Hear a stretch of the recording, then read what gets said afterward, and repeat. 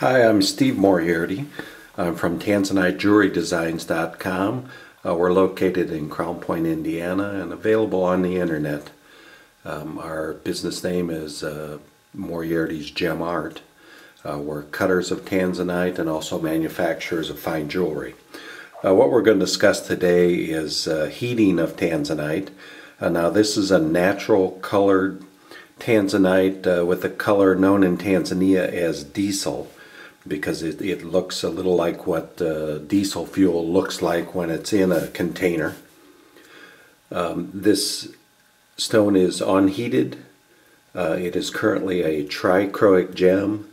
If you look at this with a microscope, you will see blue, violet, and yellow in different directions within this gem. We're going to heat this stone, and it's going to become a dichroic stone. It will only show the blue and the violet. Now, Tanzanite heating is required to remove the yellow that's in the trichroic gem and leaving just the blue and the purple. Now, to do this, we have to heat Tanzanite to 1,000 degrees Fahrenheit. And the process starts by insulating a container. The insulation helps slow the heating process so you don't heat shock the stone and crack it. We put the stone in the container, cover it with a little more of the insulating material,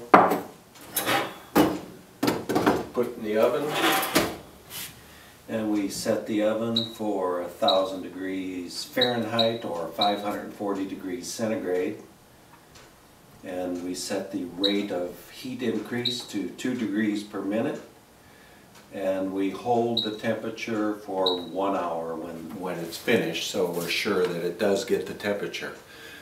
This is all it takes to remove the yellow coloration and give us the beautiful color of Tanzanite that we expect. It takes about 10 hours. We'll be able to remove this and we'll see what the color of our gem is. Now here's our preformed rough piece of Tanzanite once again, after treatment to 1,000 degrees Fahrenheit. Although it's somewhat in dispute as to whether this is still a trichroic gem or not, what we visually see is the dichroic colors of blue and purple, as the yellow that was once in it has now dissipated from the heat treatment. This treatment is permanent and stable. And you can come visit us at TanzaniteJewelryDesigns.com.